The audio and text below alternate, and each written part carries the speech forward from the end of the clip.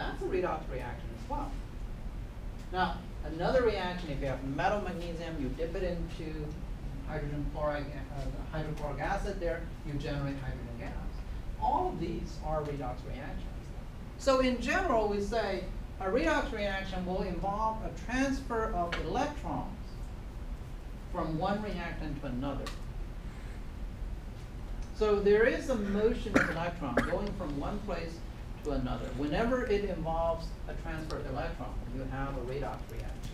Here, oxygen, hydrogen gas. When we ask you to determine the charges, well, you know the atoms and molecules, they start with charges with equal number of protons and electrons in them. Okay, so oxygen gas, we would say the oxidation number or the charges would be 0. Hydrogen gas would be 0. But when you have H2O, hydrogen bears partial positive charge, oxygen bears partial negative charge. Now, whenever you have an imbalance in charges there, that means electrons has gone from one place to another. Okay, here, copper 0, silver 1 plus, copper 2 plus, going from 0 to 2 plus, there's a change. In order for this change to happen, there has to be a transfer of electron. Silver from positive 1 to 0, there has to be a transfer of electron. One gives out electron, the other takes in electron. Okay, so that's the essence of the redox reaction.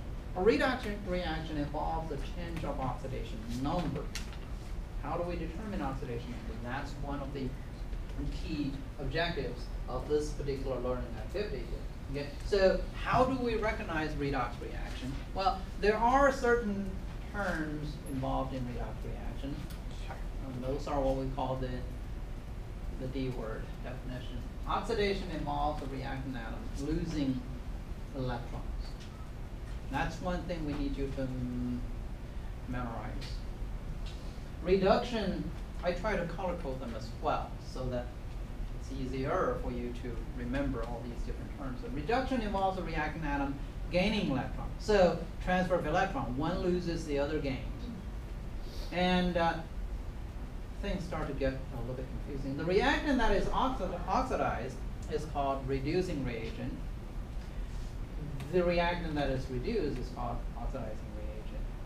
So our objective is that given a chemical reaction, you need to be able to identify which one is the oxidizing reagent, which one is being oxidized, and they mean different things there.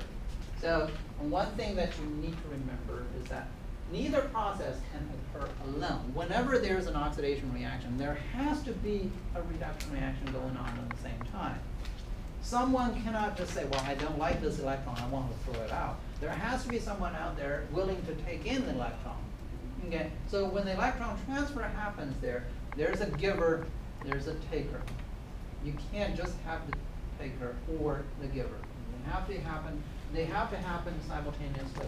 Okay, so in this case, if you have magnesium metal reacting with hydrogen ion, hydrochloric acid, resulting in magnesium chloride, magnesium ion, chloride ions present on both sides of the equation. Part of the self-study topic there, talking about the net ionic equation. That means if you have chloride ion on the left side, 2 of them, chloride ion on the right side, 2 of them, they're not really doing anything. We call them spectator ions, and so you can cross them out. You don't have to include them in the balanced chemical reaction equation. This is what we call the net ionic equation. So in this case, we need you to be able to identify which one is the reducing reagent, which one is being oxidized.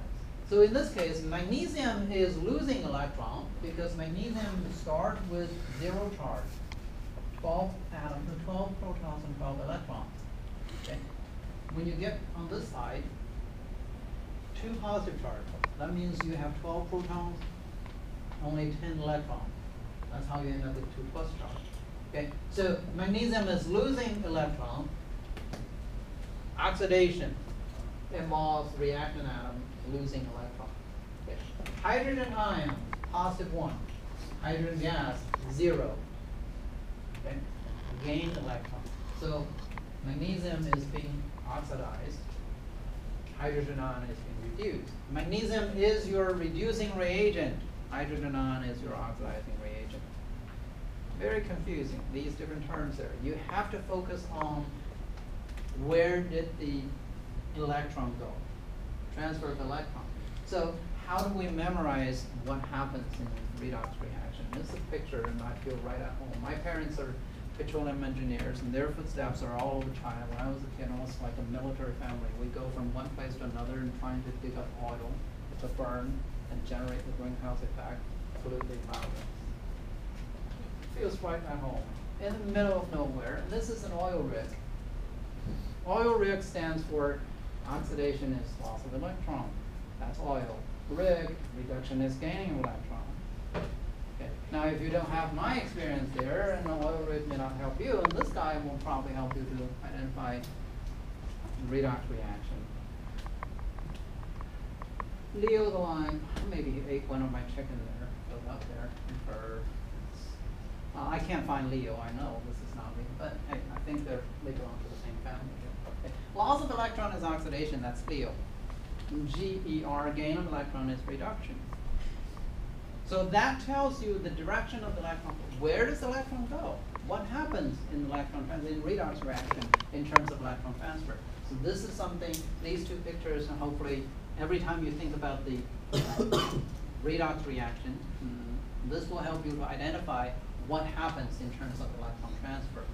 Okay, so oxidation number, there's an oxidation number change. How do we assign oxidation? Well, first of all, what is oxidation number? Is it the charge?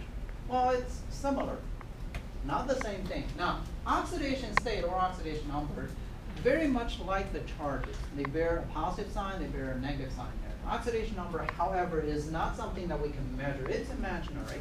Based on the electron transfer, if you lose one electron, the oxidation number goes up by 1.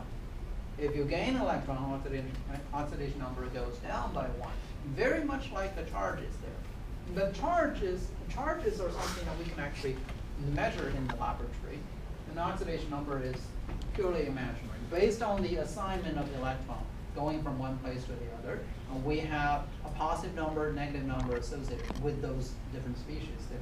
Okay. Iron charges are real, measurable charges. Oxidation number is different. Now, what's the difference? How do you differentiate when you write the oxidation number versus the charge? Well, we use the positive sign, negative sign there. Okay. If it's 2 positive charge, you put the number 2 with the charge. Oxidation number, it's positive and the 2. Okay. The sequence there. Number in front of the sign, 2 positive, that's a charge. Positive 2, that's an oxidation number. Okay. Sometimes they are the same as the charge, sometimes they're different. And it's something that you need to be able to differentiate.